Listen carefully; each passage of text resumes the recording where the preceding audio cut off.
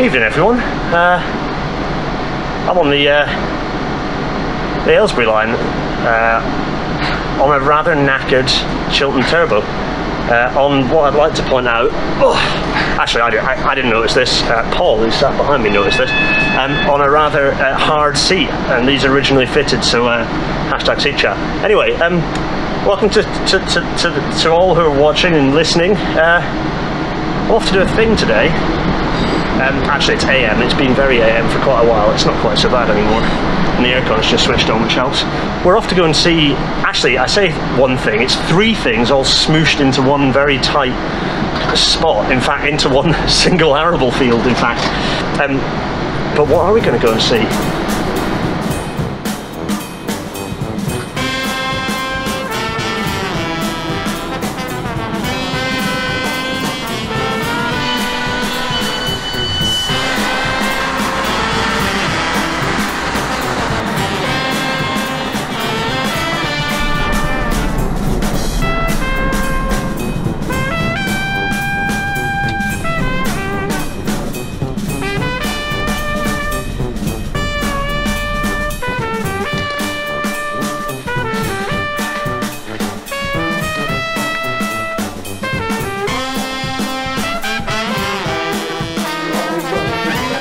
So here we are, we're on the site, and we are on, it's an arable field that has become probably going to be the busiest construction site on HS2. Yeah. Getting on a minibus. Yeah.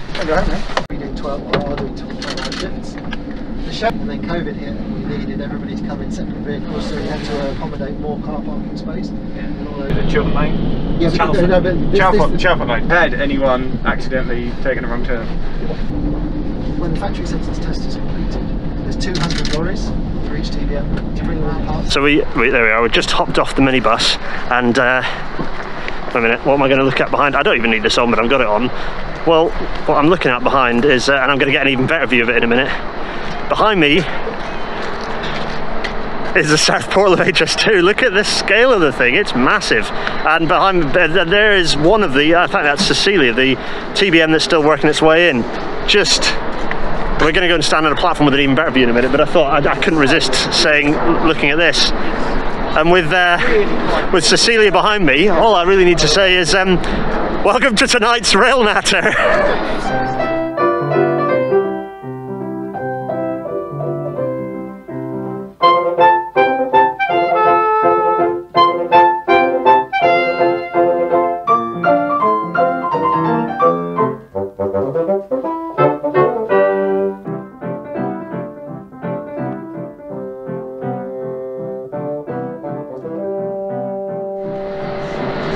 And as the In-City 225 fades away, I've run up to the, well I've not, I've been ushered up to this viewing platform which has an even better view. So here they are, the southern portals. You can see Cecilia's working its way in, and then behind Florence is already well under, beyond the M25 now I believe. And these machines are absolutely immense. The diameter of these tunnels, I think it's 9.1 meters.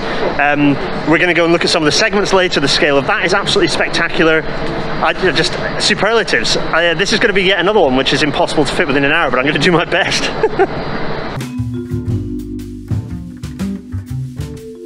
I mean, there's so much to go through. We just had a fantastic, Adrienne has just gone through and explained much to us, and Rob as well, with lots of information which I'll try and convey over to you. But so behind you can see the material being bored out of the TBMs. Lots to talk about the TBMs as well themselves, but I'm going to get down there and I'll hopefully do some filming and explain that then. But let's talk about the material coming out. So this chalk slurry, this sort of mixture of stone, of kind of chalk flint, moisture and other kind of material comes out through here. So it comes out through these white pipes that you can see that I'm kind of pointing out behind me. If I hold this up here, white pipes, and actually it comes and it goes in here, doubles down at an event, and it actually goes down here, comes back, and then it comes back again. And obviously that's because it's a bit weird at the moment because it's not in the tunnel yet. And that actually comes, so if I hold this behind me, these pipes then trace back there into a slurry plant. There's the slurry plant here. They settle, I think it's the largest slurry treatment plant for this sort of material in the world. This site is just superlative after superlative.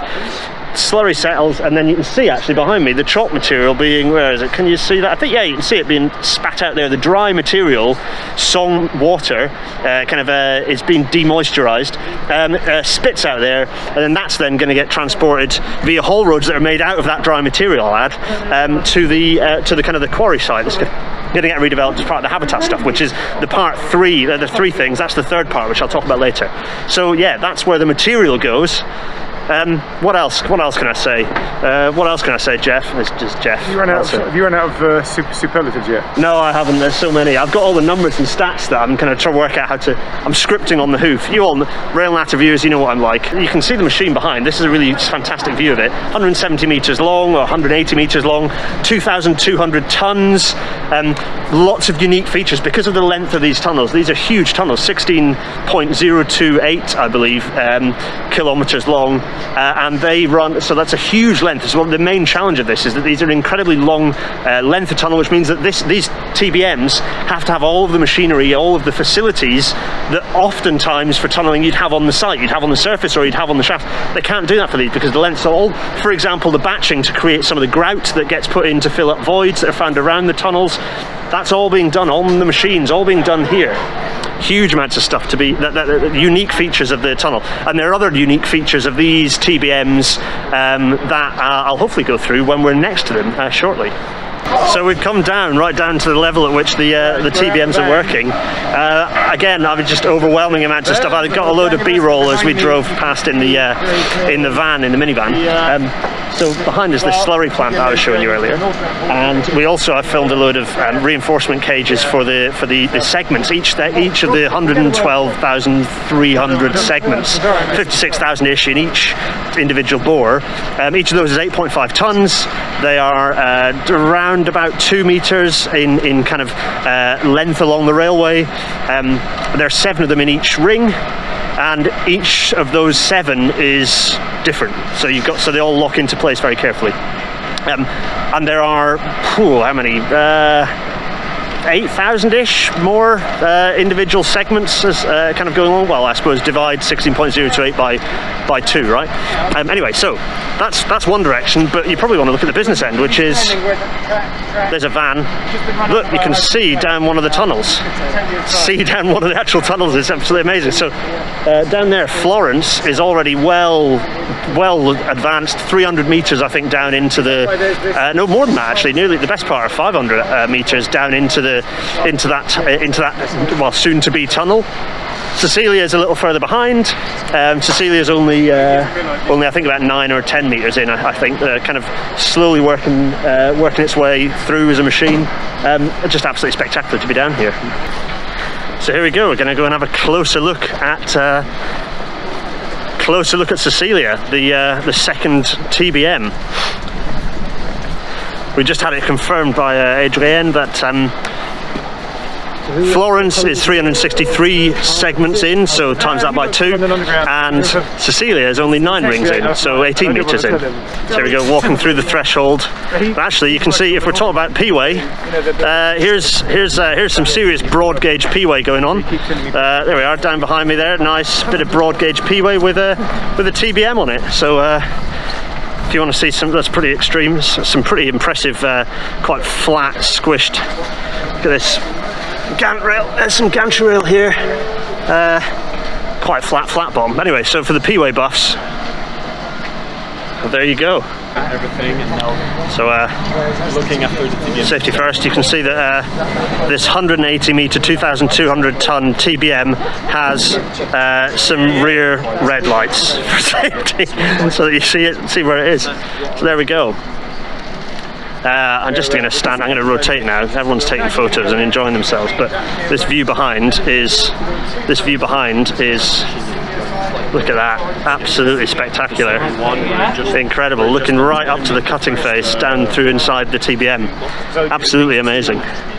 Look, it's Jeff filming. Behind me, in fact you can hear it, right? You can hear that sound. I don't know how good my shotgun mic is, but I think you can hear it. If I walk ever so slightly this way and stand just here where I'm still close to the team, but not miles away from everything, and listen to that noise.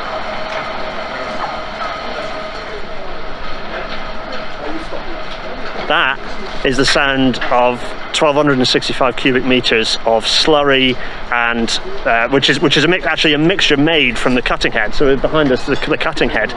But you can see here it's gone quiet again, so some of that material's not coming through. But it gets mixed. Everything that gets cut gets mixed with water and then sent up these pipes, extracted, and then it's treated in the slurry plant that we filmed earlier. Now that it's actually switched off, or now that noise is stopped, suddenly you realise how quiet this site is. This is you know this is the and will be the busiest site along the whole HS2 route, including phase 2 and A and B, and it's quiet. Listen to that. I mean, don't get me wrong, there are surges of noise, but at the moment, you know, it's quite peaceful. So hopefully I'm getting everything that I can stitch together for you all, but we're crossing the path across these machines. It's just incredible. We're about to go through a little box. There we are. Oh, there's some blueprints of the machine itself. That's exciting.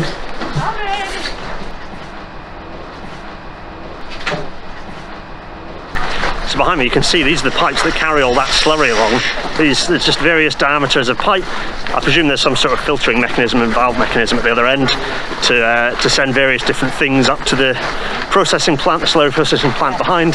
So here we are walking up, avoid getting my glove in shot, we're walking up along, and you can see actually the cutting wall here, which the excavation in order to, well, you know, you can see the scale of the face of the tunnel portal here.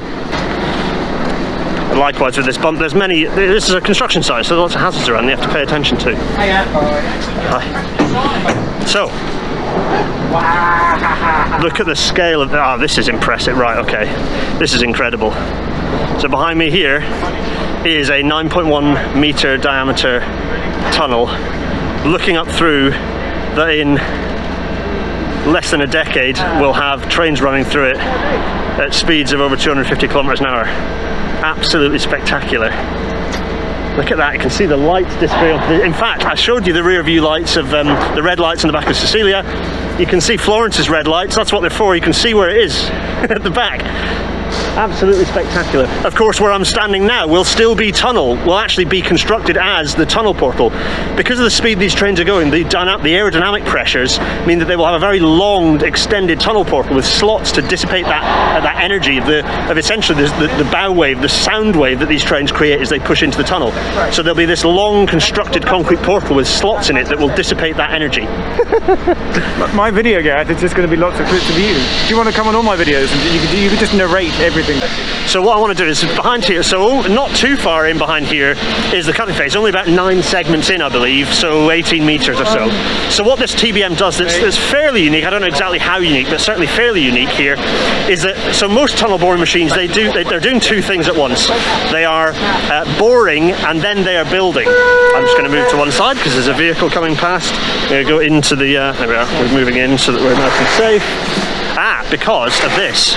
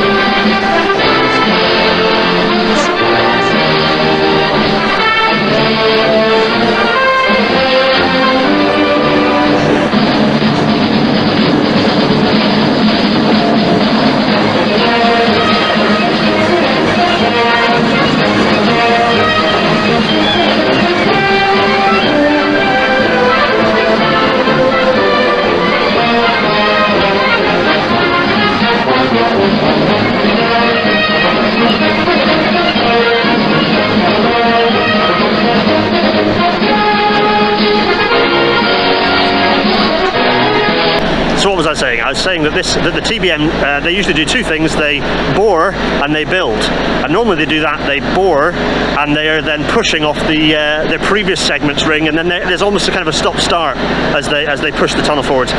The unique thing about this, or fairly unique, is that actually what it's doing is it's relying on the partially built new segment to push the head forwards.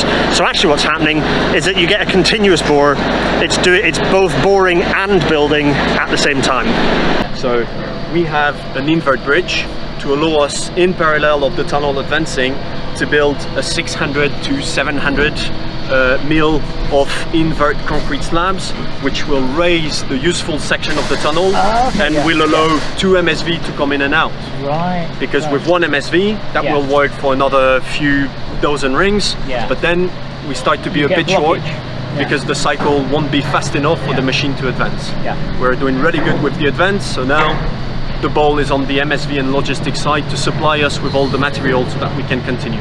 To allow us to do that, we have an 83-meter long bridge which will allow both activity to be continuing in parallel, as in MSV logistic at the top of the bridge and a team building the invert concrete, automated pouring and leveling of the concrete at the back, and installation of the drainage, which will later on be used by our phase 2 contractors for the drainage of the final tunnel bore. This is what we are constructing. So a really critical thing to remember with tunnels is that the process of constructing a tunnel is multi-phase. Lots of different things need to happen. First of all, you need to do the site prep, you need to build the shafts. So on the critical path is actually getting the shafts built downwards in time that the TBM actually meets them. But also the lining is only one part of the tunnel. Once you've built the lining, then you need to build in drainage, and then the kind of the flat concrete bit at the invert, so at the bottom end of the tunnel, the lower part of the curved circular tunnel shape. Now that will also, for this speed, I don't actually know if there's any super elevation within the tunnel, but if there is super elevation within the tunnel, that'll actually rotate within the tunnel as well. So there's a huge amount that they have to do. So the team, so this JV is sort of in phases. The French contractor that's doing the tunnel work will hand over the tunnel once they've done that initial first concrete pour at the bottom part, at the invert of the circular tunnel. So while I've got them behind me, of course, the other thing, you see these two tunnels, you see the distance between them. It's not even just the two main tunnels, the two 16-kilometre main tunnel bores that we built. They're cross passages. I don't exactly know the frequency of them, but they're every so many hundred metres. There are lots and lots, huge number, hundreds and hundreds and hundreds of metres of cross patches that need to be built, connecting the two, so that if there's a problem in one tunnel, passengers or staff can work their way, safely move into the other. So there's a huge amount, and also the movement of ventilation as well, the aerodynamic forces, all these things aerodynamically designed within the tunnel as the trains go through. So huge amounts of things you have to think about, not just boring the nice big clean tunnel through the middle. So there we go. I mean, that was us having a look. I don't know how this is going to sit in the edit, but you all don't mind the continuity. But what I can say, I'm just holding onto a barrier there to make sure I'm safe. You see the slurry pipes behind me. Scale isn't it? I think I might have mentioned on Jeff's video, crossrail tunnels, 6.4 I think, or around 6.5 metre diameter. These are 9.1, so massive diameter. That's to fit all that's not only to fit the wider gauge, all the additional ancillary equipment, but it's also because you need a wider kinematic envelope to deal with the dynamic effects, the air pressure, as the vehicles, these trains will whiz through at a fair old lick. I don't exactly know, they're slightly reduced through the tunnels, I believe, so it might be 280 kilometers an hour, or I think it's 280. I think that's the speed they go at, so it's slightly reduced from their maximum operating speed of, the cruising speed of 320, and then 360 is their maximum that they'll be going at. So they're able to go over the bridge, over the viaduct at 320, the viaduct in that direction, which we'll talk about later. So actually, while I'm waffling along, so I've alluded to the fact that there are, it's a rail natter, so I'm diving all over the place. I've alluded to the fact that there are three things going on here. Number one are the tunnels, they're behind. Number two is the viaduct. So the tunnels are both two of them, 16 kilometres long, are the longest tunnels, railway tunnels in the UK. The closest up behind that is I think the 9-ish kilometre HS1 London tunnel number 2, I think, is the second longest, rather unglamorous. And then the 3.4 kilometre long viaduct, that's the number 2 thing, will be the longest railway viaduct in Britain. I know a lot of people say, oh, but what about London Bridge? It doesn't count, it's got lots of broken segments and extra bits in it. So those two things. The third thing is habitat creation, and I will be talking about that when we get back to the exhibition centre later on. there's a little factoid I told you earlier, right, about the fact that this will the TBMs, they're fairly unique, an innovation for this project, that they will both bore and build. Well, tunnel here. that's gained that fairly. I mean, I say simple, it's not that simple. That innovation, along with the fact that they also have, rather than individual dials or a joystick to vary the center pressure of the tunnel. So if you vary the pressure, so you increase the pressure at the top of the cutting head, it'll dive down, and vice versa. That's now a touchpad. So rather than joysticks, now a touchpad, very futuristic. All of those have gained efficiencies of potentially 20 to 30% of the rate of tunneling. So really quite impressive. We're just coming through into one of the rather snazzy buildings. It smells a lot like lunch. I'm immediately hungry.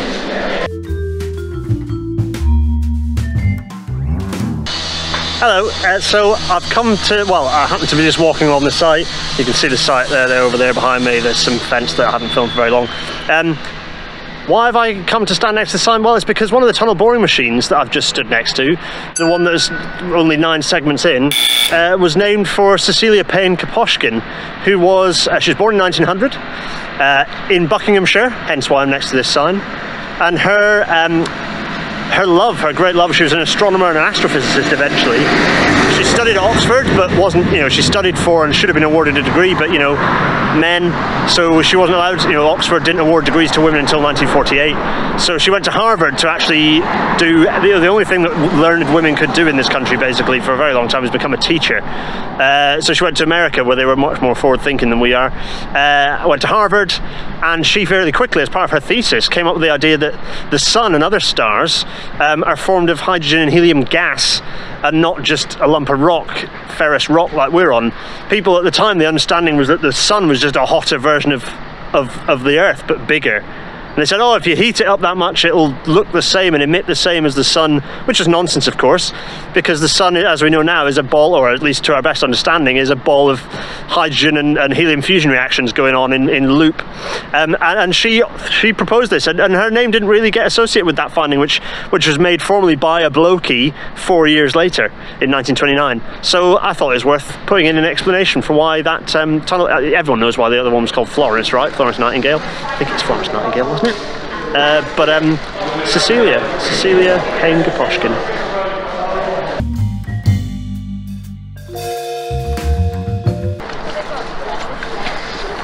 Walking through the site, and so we've got multiple batching plants. We've got a batching plant here, and there's another batching plant over behind me there. Batching plants are where cement is combined to make concrete, which is then used for various things. In this case, a lot of the concrete is being used to create the 2 precast things that are being created here. Number one are the 56,000 times 2, so well, it's 112,300 segment units that are that will line the tunnel, and the other are the 1,000-ish precast, each different, I think, segments that will be used as part of the viaduct construction as well. So behind me right now we have, I'm going to dive through this red gate, so I'm on the safe side. Just a second. I'm going to go and stand behind Mr. Bigland and Fran. Right, there we are. So there's the crew. There we are. There's a reinforcement mesh of one of the 8.5 ton segments, 7 a ring, and 112,000 plus of these in both tunnels in total, 56,000 each of the 16.028 length tunnels. Absolutely incredible. So there we are, and you can see the shapes. So there are 7 per ring, and each of those is uniquely cast so that they lock perfectly into place.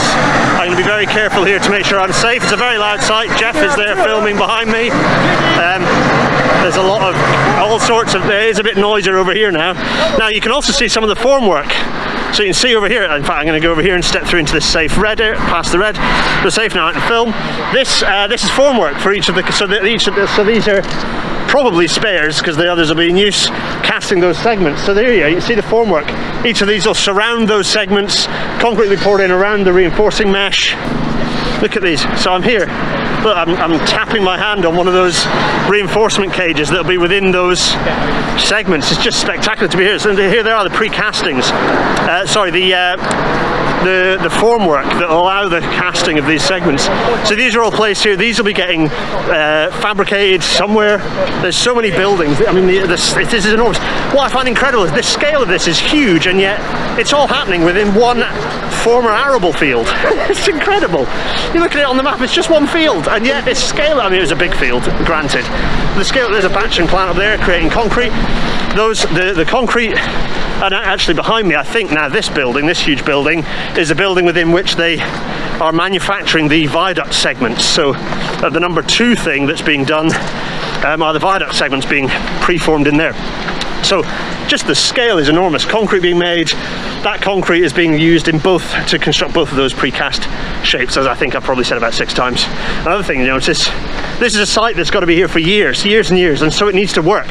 So there's lots of drain, well in fact this isn't just this is troughing for cable routes, so for cabling that's being put to make sure the site's functioning. You know, this is a full, building this site itself for the Align JV, building the site was a civil engineering project in and of itself, let alone actually then creating a railway afterwards. So there's drainage everywhere, there's troughing with all the required kind of MEP cabling and everything. These structures are sizable, a huge amount of work that had to happen. This just temporary works. This will get wiped off the face of the planet once the railway's finished. Spectacular. So we've just now gone into one of the buildings within which they will be constructing these segments. This is the it's essentially a well, it's not essentially, it is a factory. And you can see behind here, one of the segments being constructed. Look, there's more track around to make this all work. So there's some sort of miniature flat bottom railers over there, that's quite nice. Over there, so you can see, I mean, this is a dusty site. We've got, usefully got my mask on. We're not in here for very long, but I dare say the people in here regularly will probably have breathing equipment. You can see all of the various bits and pieces required. That presumably there'll be smalls that'll have to be set within the units that need, you know, rubber lining loops, for example. These aren't just a lump of concrete, they're actually they're millimetre refined tolerances. But you can see I'm walking through some slop. Concrete has to come from somewhere. This is a mess. This is a factory that's making equipment that's materials segments that are millimetre tolerances, but using, as a permanent way engineer, I'm very familiar with using civil engineering materials but getting mechanical engineering tolerances. That's what permanent way engineering really is. Again, you can see some of the equipment there for casting these segments. And behind me, if I just whiz around, you can see some of those segments piled up. Just to make sure I'm careful with my footing. There we are. Very nice. There, and you can see this, it's not just a single, these things are very carefully machined. See, they've got rubber linings, they'll have screw holes for, they'll have things like grouting holes so that you can put, so you can actually inject grout into and around them. Look at these segments here, segments being formed, segments behind us piled up. Look at the scale of this place. Absolutely massive. There's an induction board which you can see behind me, this Monopoly board induction. I think that's quite clever. Anyway, that was enough of my waffling. We're going to have David is going to tell us a bit more in more detail, and he actually knows the stuff and isn't making up as he goes along like I am. What we do in here, we've got 49 moulds that we cast as quickly as possible. Our target production is 1 mould every 11 minutes. So during a shift we're targeted to cast 49 segments per shift. So over the 2 shifts, 2 factories, we're targeting 196 segments per day. So each position along the line, there's a different function. So starting over here, you've got the demoulding station where you take the segment out that's already been cast, and you'll clean the mould, oil the mould, put the gaskets and inserts in, and then cast the mould again, finish the concrete, and it's basically just like a fairground carousel going round and round in a circle. So every 11 minutes one of the moulds will move to the next position, like that. We've got a curing oven over there, the large building you see over there. So in there's 3 channels, each channel has 13 positions in it. So the curing oven holds 39 moulds, the working line holds 10 moulds. So equals 49. So when they're cast and they go in the oven, 7 hours later they come to this position and they're ready to take out again and they're fully cured. So they'll be lifted out of the mould, they'll be put on the turntable, the turning machine will turn them over, and then the guys over here will do the quality checks, put a couple more inserts in, guiding rods, things like this, and then this stacking device picks it up again, transfers it over to here, the pre-storage carousel, where they'll be putting their stacks ready for the TBM. So when they're stored here, they're already in the 3 and the 4, ready to go down to the tunnel and installed in the tunnel. So once they go out from here, 24 hours later they stay in here, they'll go outside and that's where they'll get put into the storage yard. And they'll spend approximately 28 days before they're taken down to the tunnel. So we're pointing out there are actually 2 factories. So within this massive building there's the factory here behind with the curing and all the there, which are, and then on the other side here, factory 2, which are doing the same thing, double the output. P-way, look, it's more little flat bottom rails, incredible. Behind me is one of the casting things, so the casting devices. It's incredible. They're getting oiled up, so some of them go in. There's a process by which they're going in, going out. They get cleaned and oiled. All the shapes you can see behind, you can see there. And you can see actually this one's already prepped with all the various sort of small parts steel, and there's the gasket. So what they call the gasket, those rubber rings to seal it, make it waterproof. I'm going to show you a very snazzy shot of me putting the camera up over it to box them. Right now, literally as I'm saying these words, it's now playing and you're seeing it. That's how good modern technology is of a telephone. Right, so this factory is all about processes, process. And behind me you can see there's actually a robot here which does one of the really horrible, grueling tasks. There are 2 really grueling, horrible, labour intensive and therefore risk exposing tasks. One of them is preparing the mould, cleaning it out and getting everything lined up. The other is actually finishing the concrete, so finishing the surface when it's complete. Here you can see if you imagine getting in there and scrubbing it out and cleaning out, huge, nasty work, slip, trip, fall risks. You're dealing with grease, you're in here for ages doing it, so you get loads of dust exposure. So automating it, getting a robot to do it, gets rid of the staff risks, makes the site safer, and improves the well-being of the staff, and means that you don't have as Paul just pointed out, it means that also the boss, if you've annoyed the boss, there isn't a task that you can get sent to that's really horrible.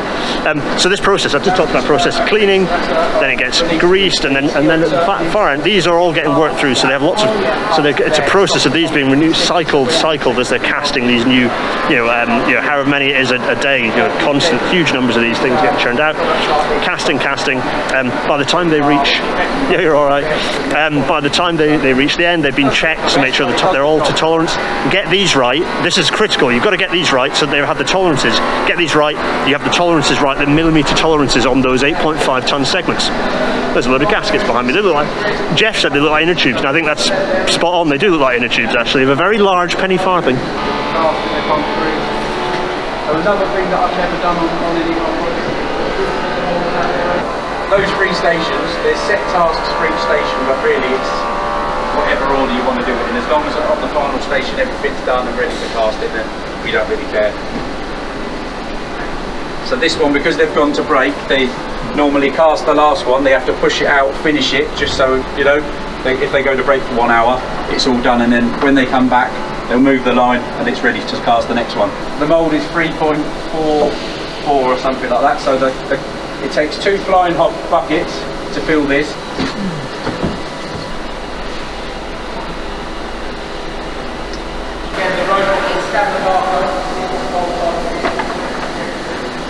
And here we have it, having come through that process, gets kicked out of here and out, and you can see all the formwork. You can see one of the segments here, one of the actual tunnel segments behind me. You'll notice the bit that's exposed is the part where the tolerance is least important, so all the internal surfaces are critical for tolerance. The external surface there is the back surface into the cut face, less critical, so that's why that side is the face that can be basically exposed concrete. So the tolerance is still fairly fine, but not as critical. So that's the exposed face of the formwork. You can see here it's still working its way through. Just very, very cool to see. Very, very cool. You can see down here, you can actually see this is a process, but it's also a mechanized process. This is moving them all through. You can see the chains that actually bring it along. So the last part of the process. They come out here, this is the last part of the, you can see the what they call the wet process, so the wet concrete. It then comes behind, it's rolled onto this trolley. This trolley then shifts it over where it's cured at 45 degrees. I'm just going to make sure I don't fall over, so I'm going to concentrate on these steps. It's cured at 45 degrees for, so it's a lot, I mean, it's concrete, isn't it? So, you know, it's designed to have it, it's a requirement for it to reach its 28-day cube strength, just as any civil engineers out there remember from the university days, or anyone out there who's mucked around with concrete. 28-day curing strength, but actually they're reaching those in about, I think they said about 14 days, or maybe even less, maybe it's 4 days. So they're getting that strength pretty quickly with their curing process. And we're about to walk out, so once again I'm walking through. You can see where the concrete comes out from me. I've got my nice thumb in shot there. There's an actual professional broadcaster behind me here who doesn't get his thumb in shot ever, whereas I do it probably about 1 in 3 shots I'll have my thumb in it. There we are, let's see, so concrete is out there and water is down here. That's why we're in PPE. We're going to watch Jeff do something very special behind us now, actually. Well, I just want to be able to say in years to come, I touch the ring or get the barcode so you know exactly which one it is. Yeah. Let's go watch Jeff have his special moment here. There he is. Okay. Just witness that. Isn't it beautiful?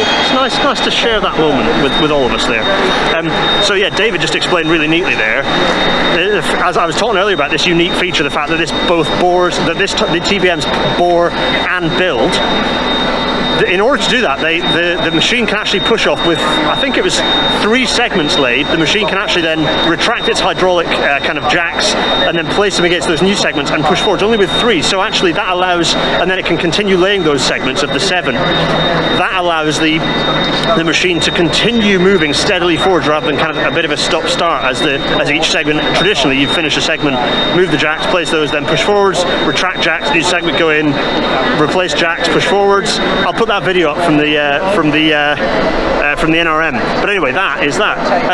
Jeff just touched it, so why can't I? Here is one of these. Look at this. This is a tunnel segment. 8.5 tons each of these. As I've said about 20 times, 8.5 tons, 112,300 of them, 7 per segment. Epic, absolutely epic. And you can see these. Here's the grommet that goes, the gasket, sorry, that goes around it, rubberized, all rubberized to make sure that it fits snugly, both snug fit and thanks very much indeed, snugly. And I'm holding everyone up so they're very, very gently and politely placing a hand on my shoulder to get me moving. There they are, fine. Watertight, of course, as well. They've got to be watertight. So that's part of the reason. In fact, you can see one here on its way out through the curing oven. Actually, it's coming through the curing oven there. Now, having waffled on a bit, I'm now squeezing my way through a bit of a tight spot. So going through here, we are on our way to look at. So this thing to step over very carefully. Everyone spotted that very good. We're on our way out to an absolutely spectacular site. This. It's like, I don't even know how to describe it other than I'm going to wait for David to shout at me if I get too close, but here's the gantry holding them up, and behind me, here they all are waiting, ready to be used. Absolutely incredible. All of these segments, they're just segments as far as you can see, segments as far as the eye can see. This gives an idea of the scale, the length of these tunnels. They are massive. They are absolutely massive. Look behind me. Look at this alleyway here behind of segments. Only 3 months worth. As with all engineering, it's a delicate balance. All the different disciplines have to make sure everyone's doing everything right. So if they produce too many segments, they fill up the yardage and they actually clog themselves up. The factory's no longer able to operate. If they create too few, or if the tunnel boring machine's moving too fast, the tunnel boring machine will run out of segments. So there's a very fine balance. Really good communication has to happen across all the different teams to make sure that everyone is producing exactly the right amount of kit, and that it's all going to the right, making sure it's all going to the right place, all complete. Happy days. Absolutely spectacular. I'm going to walk down here just a little bit, just so we can actually stand amongst it, because this is just very cool to be stood amongst all this. Very, very cool indeed. Look at this. Very, very cool. I'm gonna walk up here again so I don't get left behind and lost.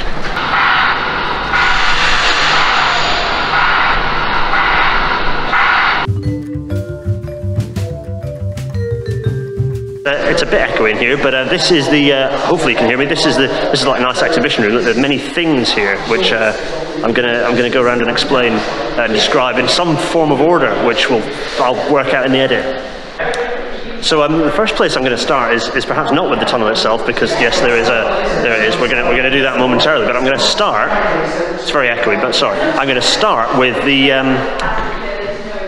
tunnel shafts, of which there are 5, I think, along the 16 kilometres length of the tunnels. So here's a nice little map showing the tunnel. You'll see in red here, Chiltern Tunnel. This is the southern portal and the northern portal, and then there are 5, 1, 2, 3, 4, 5 shafts. And you can see there's a building that's here, and the shaft. There's the shaft. And up top, the building should look like it'll look like this. Look, a nice little sort of farm building thing. So the point of these buildings, these shaft built, the shaft head houses and then the actual shafts themselves, is to provide, well, firstly, ventilation to the tunnels. Elon, take note, this bit's going to be useful education for you. So yeah, ventilation and also emergency access. So these can only be a certain spacing apart to provide emergency access, and they also manage some of the aerodynamic impacts through the tunnel as well as part of that ventilation. So yeah, they're actually a limiting factor. The placement of these shafts is actually a limiting factor on capacity, because they limit how many trains you can actually fit into the tunnel. It's a video showing let them go. They're going through. There they are. TBM working its way through the bottom of the shaft. There's a nice ventilation shaft. Look, magical things are appearing. Oh. Yep, and then they build the thing up top. Happy days, marvellous.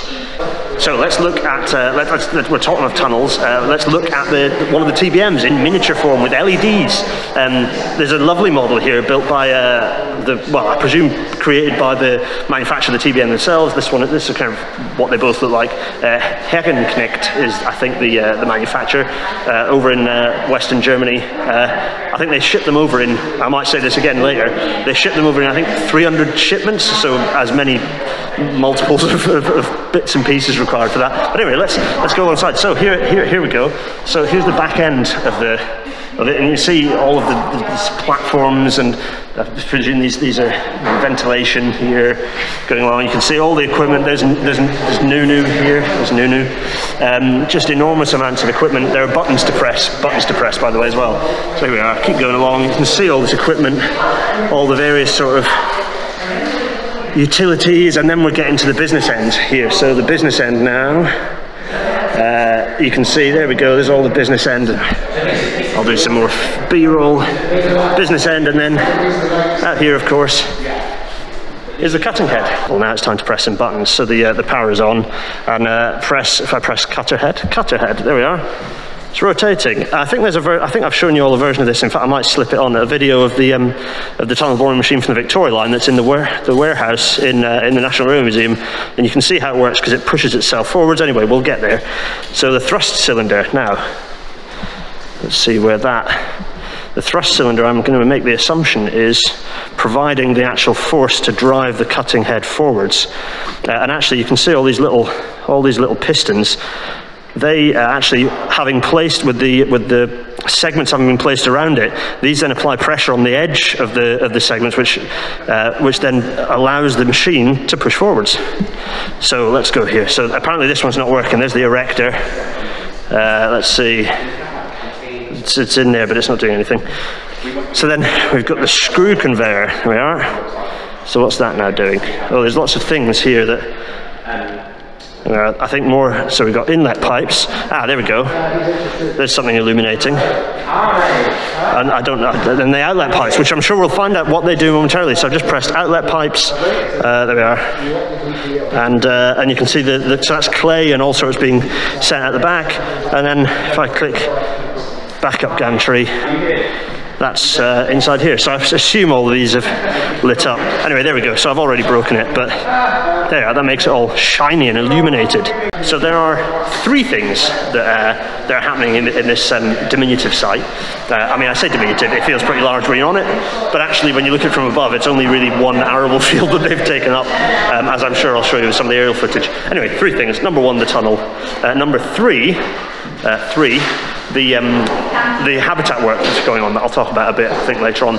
But the second thing, so not only are they building the longest railway tunnel, or two of the longest, the number 1 and number 2 longest railway tunnels in the UK, but also they're building the longest railway viaduct. And here's a nice model showing them how they do it. For all those people who share those videos of Chinese high-speed rail lines being built, well, that's how we, with the machine going over the top of the viaduct. Yeah, well, that's how we do viaducts too. It's just that we can't build all of our railway in a viaduct because people would become very angry and it would involve a lot of concrete.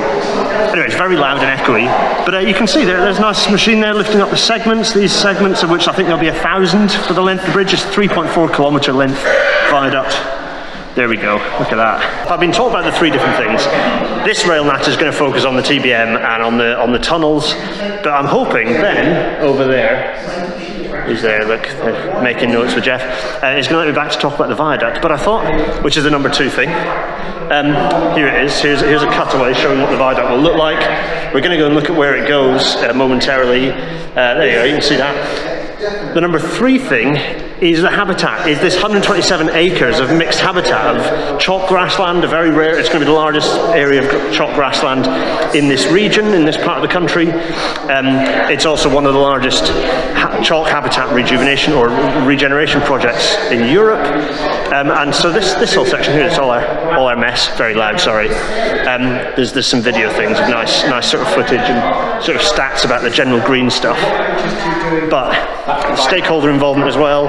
So this habitat, which I'm going to show you now, some footage of the habitat being constructed. It's going to raise that there's a quarry area that's being filled with the chalk, 2.5 million tonnes of the chalk that's being brought over. That's going to fill up this quarry, fill it up, all coming out the back of the TBM, all this stuff, filling up that quarry, 2.5 million tonnes. It's going to raise the level by 20 metres. I'm also showing you some footage now of the fact that you can't just dump that in the quarry. You have to prepare the ground, put drainage in, and make sure that as it lays in,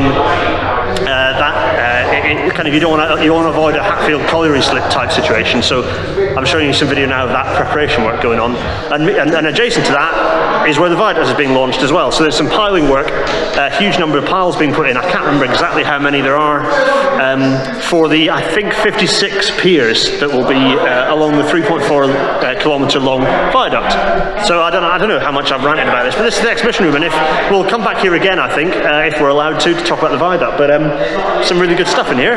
Useful, a good way to do outreach. Lots of kids come down here as well. Lots of really good outreach.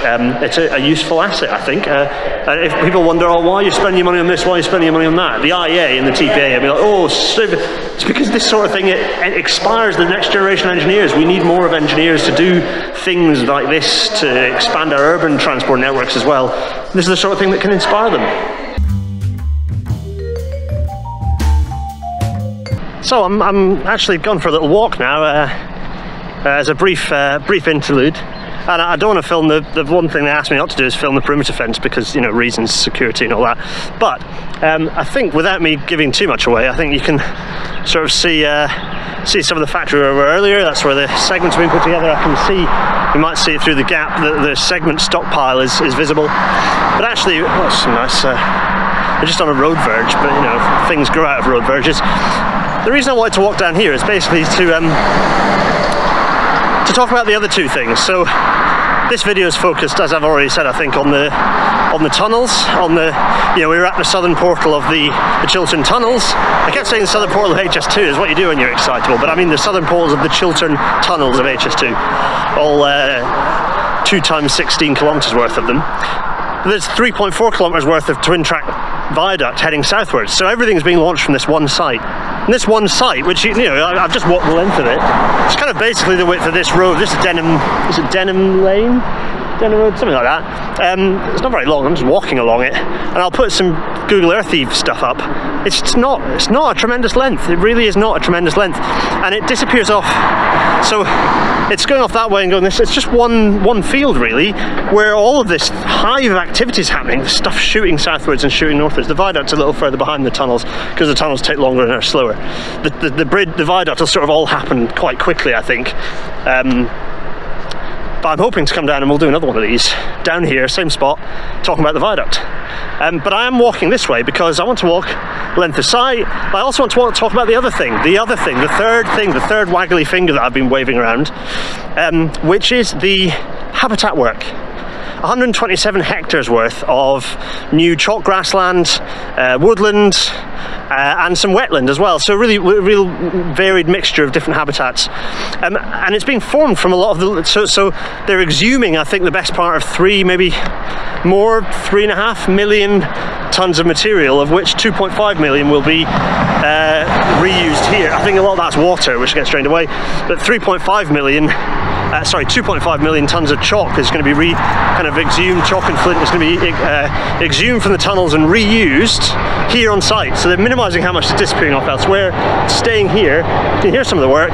What they're doing behind me is actually preparing a load of land, preparing kind of so drainage and kind of a layer of bedding material before they lay that chalk down, before it gets spat out. You saw me showing you the slurry processing plant.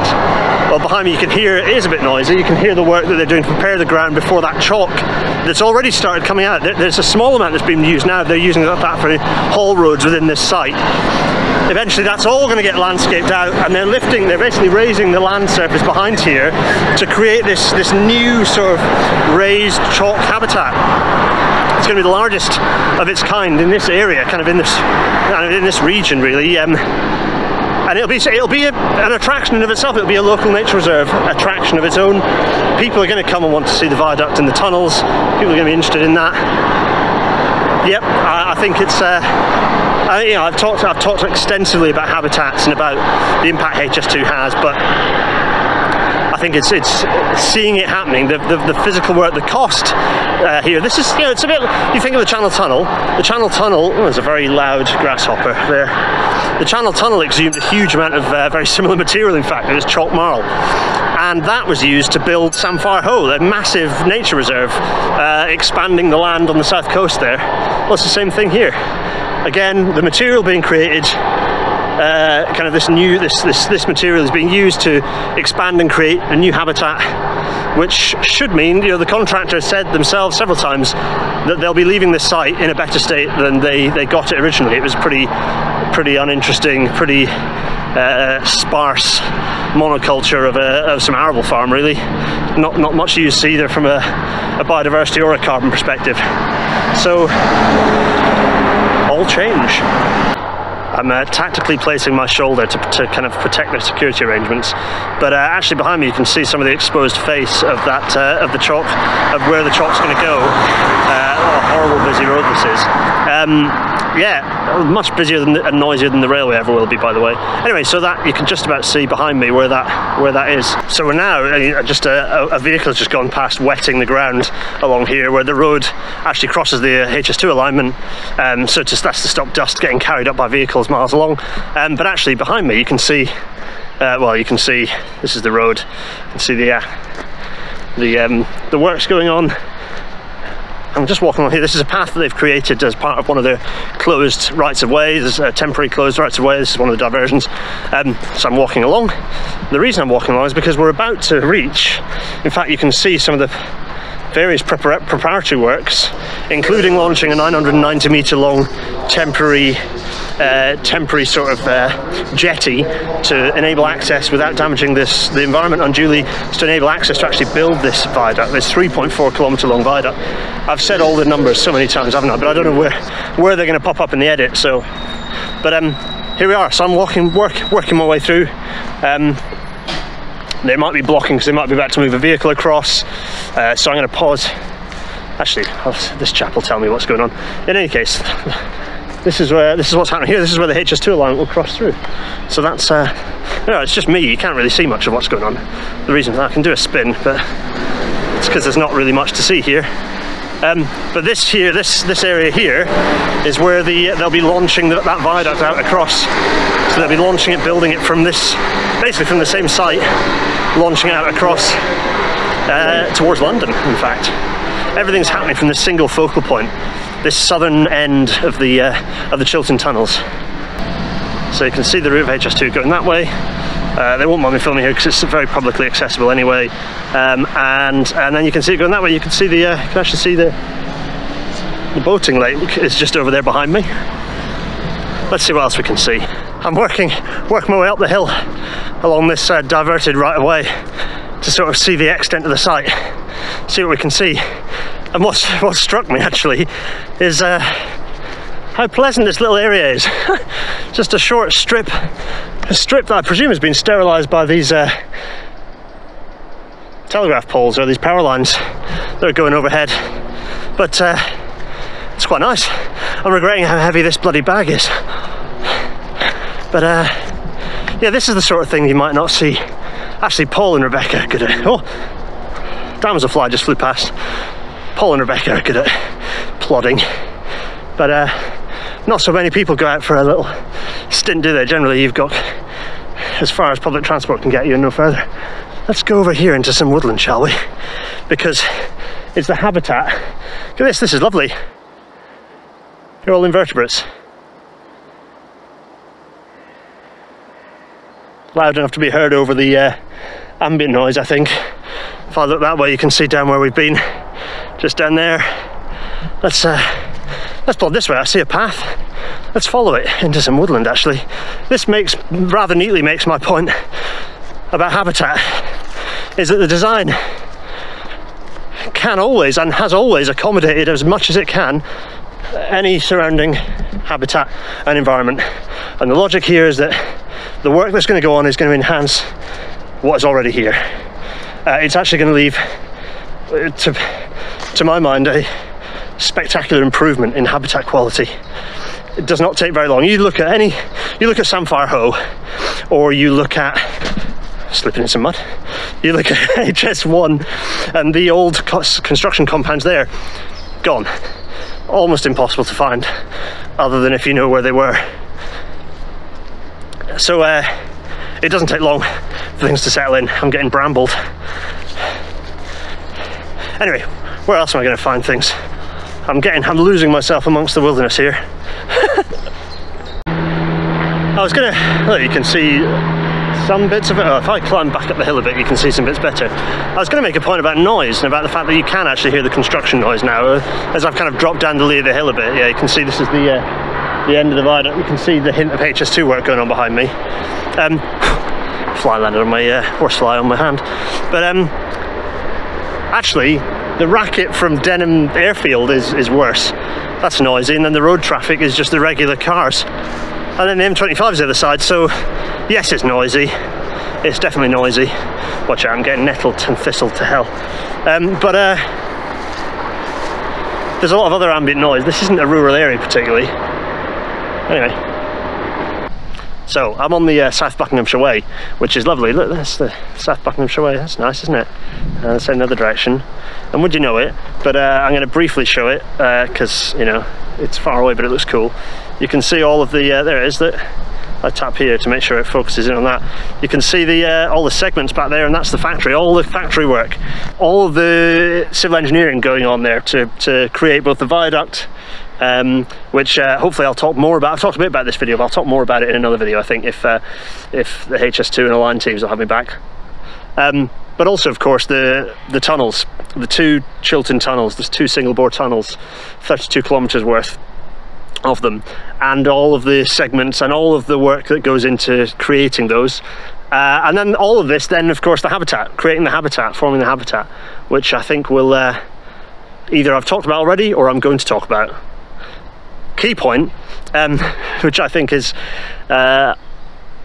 not unfortunate, but an inevitability of heavy civil engineering. All of that over there, all of that will last for over 3 years. There'll be over 3 years worth of heavy engineering going on there, all for the benefit of passengers. That'll disappear, you know, they'll go through that tunnel 3.5 years, more than 3 years to create those tunnels, and it'll only take 3.5 minutes for trains to pass through them. 3.5 years, all for 3.5 minutes.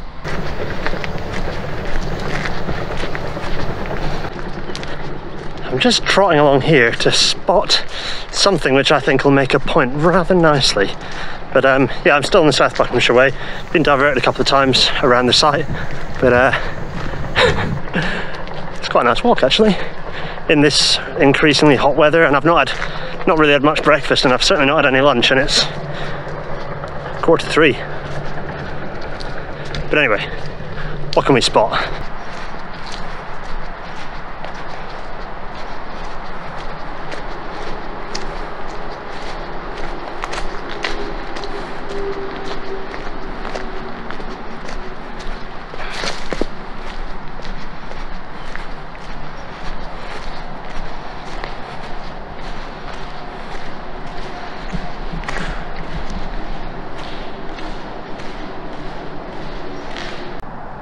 Oh, I'm in a tunnel. Don't look into the light. Yeah, it's another tunnel. Echo. Yeah, nice. Where am I? Where have I just come from? From the fault. Oh, no, bloody hell! It's just a void over there. Still from the vegetation. Where have I come from? Well, we're going to walk this way. Where I've come from is I've come from particularly echoey. Nice bird song at the other end. I'm under I am under Britain's biggest roundabout. Hooray! It's the M25. Why have I come under here? It's because, well, firstly, scale. Look at this isn't a tunnel that things go through. This is simply a tunnel underneath the width of the M25, giving you an idea of how wide that formation is. Much length that way. Some more length that way. Anyway, the reason I'm under here is because the M25 has direct slip roads that feed the site that we've just been plodding around on. So I thought it'd be interesting from a logistics perspective. People, so the workers access through the town on the local road network, but no construction traffic, no deliveries, nothing heavy comes along local roads. It all comes, or by and large, I'd imagine, maybe the odd exception here and there, by and large, everything's coming off the M25 directly. So that's quite good.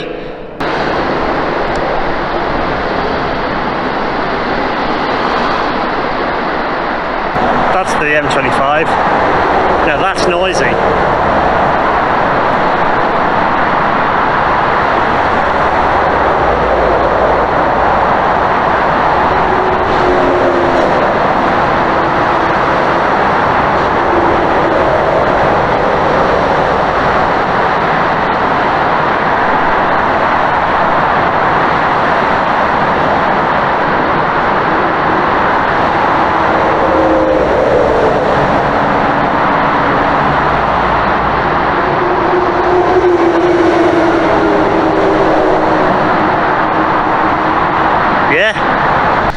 So I'm walking back. I'm actually in the fields. You can't really see. You can see a gantry in the M25 there. You can see stuff. I'm walking. I'm making my way back. I took a taxi to the site. Boo. But I shared it with Paul, so it's not so bad. Remind me to prod Paul. He owes me a coffee for the fair. But no, I'm now walking through a nice bit of what looks like farmer's set-aside, to be honest, because it's time for me to do the outro bit of the video. What have we talked about? We've talked about, let's round off.